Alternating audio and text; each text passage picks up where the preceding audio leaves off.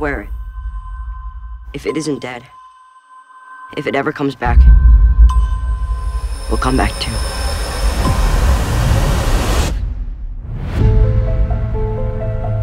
When the first movie played, and it says, the end of chapter 1, audiences applauded.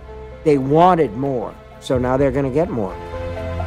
The second chapter starts 27 years later. The losers are summoned, and they drop everything they're doing, and they go back to Derry. It's about these adults now confronting their deepest fears. And it's not just Pennywise, but it's what he holds over them. The evil in Derry is lurking, so they have no choice but to finish what was started 27 years earlier. No one who dies here ever really dies.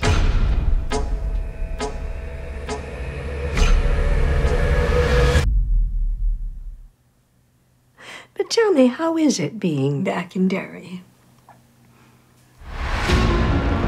Tonally, the movie will feel just like the first one, but we'll crank up the horror aspects of it.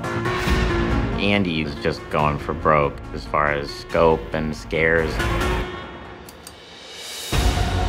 There's something otherworldly and magical about rediscovering the child in us. There's this fight to remember how deep those bonds are.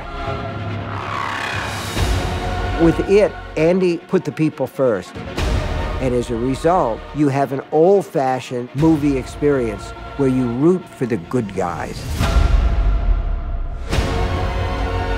It's more than just a horror film. It's really a coming-of-age film. There's a handful of moments that will make you not sleep at night.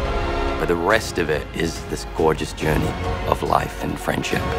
This movie shows when you get together with your friends, there's nothing you can't accomplish.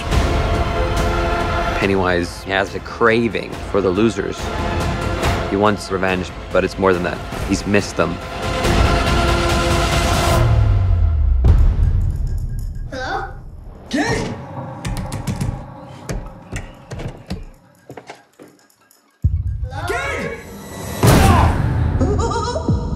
Hello.